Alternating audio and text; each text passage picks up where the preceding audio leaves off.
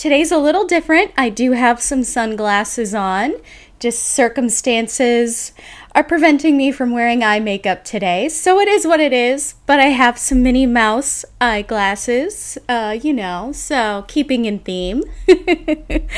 So yeah, just bear with me in today's video, but I think you're still going to enjoy the video regardless. And today's video, I am going to talk about things I think Universal Studios does better than Disney parks. Ooh. So, before we get into it, please like, comment, and subscribe. It helps me out a lot, and it keeps you from missing any of my uploads. All right, let's get to it. Disney Devotee. So, as you might have guessed by today's title and the subject matter, it's maybe a little spicier, a little controversial. Is Disney Devotee no longer devoted to Disney? Well, no. I am still very much a Disney devotee. However, that doesn't mean Disney is free of any criticism. In fact, I feel as a fan of Disney, it's kind of not really my duty. That sounds a little stuck up, but you know, when you're a fan of something, that doesn't mean it's always free of criticism and everything they do is 100% great and perfect. And I feel like as a company, Disney especially actually does better when they have competition and they have critiques and people, I don't know, kind of pushing the bar and making them want to be better. And I might even do a whole other video about that because, you know, history has shown that in the past, like the competition with DreamWorks or Don Bluth in the 80s. It really made them have to up their game so they could continue to be at the top of their game, to continue to grow as a company and thrive. So when I'm listing off these things that I feel Universal does better than Disney, I'm not saying that Disney's necessarily bad at it, but I think the company should kind of look at some of these things I feel Universal Studios does better than them and maybe consider implementing them into the Disney parks so that maybe the fans would be a little bit happier.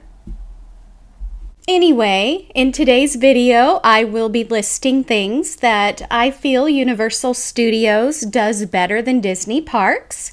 And as I am a Floridian and I go to the parks in Orlando, these will be based off of my experiences at Walt Disney World and Universal Orlando, but I feel like could probably also go for Disneyland and Universal Studios Hollywood, but I'm not 100% sure. So if there's anything on this list that you feel does not cover the Hollywood parks, or I mean Anaheim or Hollywood, please let me know in the comments down below. I'd love to hear kind of how it's different in those parks as opposed to the ones here in Florida. I won't be listing these in any specific order, so it's not like 1, 2, 3. It's just different subjects that I feel need to be covered. So with that being said, let's get into it. Now, I've made it no secret that I strongly dislike the whole Genie Plus Lightning Lane debacle at Disney World. But unfortunately, as long as people are willing to pay for it, it's not going away anytime soon. I really wish Disney would bring back FastPass. I feel like it was simpler, it was less expensive, and just less of a hassle for Disney guests. But like I said, That's kind of a pipe dream. I don't think that's going to happen. The lightning lane makes it feel like Disney is nickel and diming their guests, which is fair because they are. And it's just a very complicated system. If you've never used it, essentially you have to go into your Disney Experience app the morning of. It's not like you can purchase this in advance. I think the earliest you can book it is like 7 a.m. And basically, it can easily cost a family upwards of $100 a day extra just to have Lightning Lane to maybe 2, possibly 3 rides or attractions. And if you don't purchase it early enough the day of, you're not guaranteed a Lightning Lane for the specific rides or attractions you want to go to. You are at the mercy of what is available, the times it's available, and if you have separate parties that purchase their tickets or have individual passes, you all have to do it on your phone, try to do it at the same time, sync up the time you're going to go in the Lightning Lane. It's a whole thing. It's very frustrating to me, and I know I am not the only one who hates it. I think it's generally disliked. Enter Universal's Express Pass, which is way less complicated, way less confusing. It's more straightforward, and in my opinion, you get more bang for your buck. Starting at $89.99, the Universal Express Pass gives you access to the fast lane at rides 1 time per day. And there's no limit, it's just whatever rides or attractions are listed when you buy it, which it's a really good chunk. It's pretty much most of the rides. So I feel like it's a much better deal. And if you pay just $10 more, you have unlimited access. So that means if you want to do like a Harry Potter ride more than once that day, you get to use the express lane. I think it's more than worth it. Especially again, if you're looking at the Lightning Lane at Disney World, you're paying like $100 extra and you're not really guaranteed you're going to have the Lightning Lane for the ride you want, and you have to schedule a specific time. Yeah, it's much better. Universal does the Express Lane or the Fast Pass lane way better than Walt Disney World, and I don't like saying that, but honestly, it's a fact. And another plus side of the Universal Express Pass is you can buy it when you purchase your tickets. So you know before you are even going into the park that you are going to be able to use that fast lane. There's no waiting until the morning of to try to hurry and book what you want. It's a done deal. You can just kick back, relax, and enjoy your time at the park. So yeah, Universal's Fast Pass system is way less frustrating and, in my opinion, much better than Disney parks. Also, if you book a Universal Premier hotel room, you get a free Express Pass included in that package. That is an amazing incentive, and I wish the Disney parks did this. If you book a premier room at Walt Disney World, you're not getting anything extra like that. Which, why not? You're paying a lot of money. So I hope that maybe someday Disney will reconsider the way they set up Lightning Lane and take a look at what Universal Studios is doing, because they're doing it better. Now, I don't know about you, but for me, the very first thing I think of when I think of Universal Studios is Halloween, my favorite holiday. And honestly, no theme park does Halloween better than Universal Studios. And of course, I think with this one, it depends on what kind of experience you're looking for. Are you looking for family-friendly, not scary Halloween? Then you probably should go to Disney, because Universal is unapologetically spooky and scary. Putting those things aside for a minute, though, Just looking at the numbers, I feel like Universal is a little bit above Disney for Halloween. Starting at only $80 per night, Halloween Horror Nights includes a multitude of haunted houses and scare zones for you to enjoy. Now, on the flip side, Mickey's Not So Scary Halloween Party tickets typically cost an average of $140 a night, typically even more. Last year, my wife and I were able to snag tickets for $99 a piece at Mickey's Halloween Party, but that is only because we utilized an annual pass holder discount, and it was an early booking available only to annual pass holders. We booked an early party, like beginning of September, so it was also cheaper for this reason. And again, just looking at the numbers, the Universal Halloween Horror Nights kind of goes longer or later into the night than Mickey's Not So Scary Halloween Party, which, to be fair, they're going for different clientele, so it depends on what you're looking for. But Universal Halloween Horror Nights just seems to offer more for your money. Honestly, I don't think I'm ever going to go to the Halloween party at Disney World again. It was kind of a letdown to me. I feel like I didn't get enough for my money. It did rain, so they had to cancel a lot of the stuff, like the shows and the parades. So then there just wasn't really a lot for me to do, and I didn't really want to just walk around and trick or treat, So, again, it depends on what you're going for, but Universal goes all out. And while I do love Disney villains, you just can't top the classic Universal monsters like the Bride of Frankenstein or Dracula. That is quintessential Halloween. Overall, I feel like Universal does more. They put more effort into their Halloween events, and you pay less money for a better experience, which is why I have to say Universal Studios does Halloween better than the Disney parks. And again, as a reminder, I am basing this off of the parks in Orlando, but I tried to pick ones that I felt like could also fit for our West Coast parks. But if there's anything that you feel doesn't fit, again, I would love to hear your opinion in the comments down below.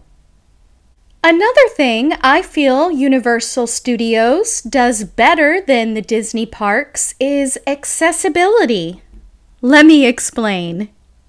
If you're watching this video, you've maybe been to one or both of these parks, but if you haven't, let me do a quick breakdown so you know what I'm talking about. And in this case, this definitely I feel fits more for the parks here in Florida, so bear with me. But I want to talk about the layout of the parks and the size of the parks. So, let's look at some maps and compare the numbers. Just looking at acreage, Universal Studios Orlando is much smaller than Walt Disney World, which in some ways is bad, but in other ways, especially accessibility, it's good in my opinion. Here's a handy breakdown on the size of the two parks from OrlandoVacation.com. Overall, Universal Studios sits on 840 acres. Walt Disney World, on the other hand, has 25,000 acres and is nearly the size of 2 Manhattans. Clearly, Disney World is more spread out, so if you want to park hop or go out for dinner to Disney Springs after a day in the park, it will take longer to get there, so you have to allow yourself that extra time to take a bus, take a boat, drive. It's not like you can just walk from Magic Kingdom to Disney Springs. It doesn't work that way. Universal, on the other hand, because it is so compact, it is much easier to park hop or go to a restaurant at the end of the day. As you can see by this map, it's pretty much all right there. And you park in the parking garage, you go through security, and then you're in Universal's City Walk, which is comparable to Disney Springs. It might be a little bit smaller, but it's still really cool. It has restaurants, shopping, and entertainment. From there, you can go to either the right or left, and you're in Universal Studios or Islands of Adventure. They're two theme parks. So while it is much smaller than Walt Disney World, it makes for perhaps an easier visit. One can start their morning in Islands of Adventure, pop over to Universal Studios in the afternoon, and then wrap up the day having dinner and shopping at City Walk. Now, while I can't guarantee you'd be able to do all of that in one day, you get the picture. It's a better possibility and it's more accessible. So I'm going to have to say Universal Studios is more accessible than Walt Disney World. It's more compact. Furthermore, Universal Studios in Orlando will actually be a stop on Brightline, Florida's new high-speed train, which connects Miami to Orlando to Tampa. That is huge. They are going to be way more accessible for guests. And it's my understanding, at least at one point, I'm not sure if it still will be, but I believe the Brightline train will have a stop at the Orlando airport. So ideally, you could take the train from the airport to Universal property if you're staying there, which is amazing. And originally, Walt Disney World was also going to be a stop on the Brightline train. They were going to have a station near or at Disney Springs, and unfortunately, that fell through. And I believe it was on Disney's end that they decided to no longer do it. And that's super disappointing. So yes, Universal wins. My final item on the list, I'm going to admit I may still be kind of on the fence about because it depends on which areas of the two parks we're talking about. And I love both parks, I really do. However, in this specific case, I think Universal does immersion better. So let me elaborate. Now, don't come for me, but I feel like Universal's Wizarding World of Harry Potter is executed better than Disney's Star Wars Land, Batuu. And I even feel guilty just saying this because I love Galaxy's Edge and I'm actually a bigger fan of Star Wars than Harry Potter. But the Harry Potter stuff at Universal is incredible. From theming to rides to butterbeer, it's just a better experience. For example, while seeing the Millennium Falcon is amazing, the Smuggler's Run, the Millennium Falcon ride, is honestly underwhelming. It's just a glorified video game. Like, meh. Okay. Hogwarts Express, on the other hand, is spot on.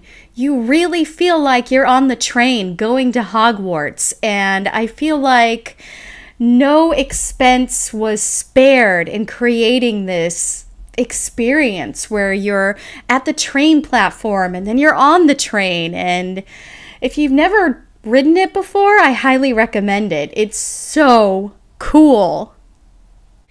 And I have to be honest, the blue milk at Galaxy's Edge is disgusting. I have yet to hear anyone say that they like it and it's good. If you like it, please leave a comment down below. I'd love to hear what you liked about it because I think it's nasty. On the other hand, butterbeer. Oh, it is so refreshing and delicious, that kind of butterscotch flavor.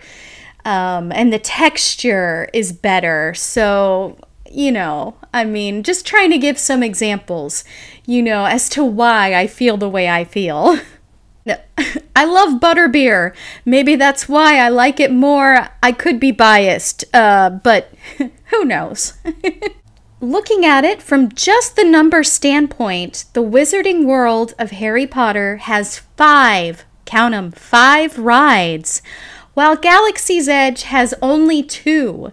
And in my opinion, only one of those rides, Rise of the Resistance, is even worth your time. And if you want to go on Rise of the Resistance, you're going to have a lot of time because the waits can be over 2 hours long. So you have to weigh how much you really want to ride it. And you can use an express pass for at least some of the Harry Potter rides at Universal, which again, it just makes it more accessible to guests. And having more Harry Potter rides means shorter lines because there are more people spread out, so to speak, in that area, if that makes sense. So that concludes my opinion of things I feel like Universal does better than Disney. I know it was kind of a shorter video this week, but I hope you enjoyed it. And I would love to hear your thoughts in the comments down below. Do you think there was something I missed? Do you completely disagree with what I said? Let me know. Please be sure to like, comment, and subscribe. It would mean so much to me. I'm continuing to make as much Disney-related content as I can, and it's just so exciting to see my channel grow. I just passed 500 subscribers, and my mind is just blown by that. Thank you so much. As always, thanks for watching. I'll see ya real soon.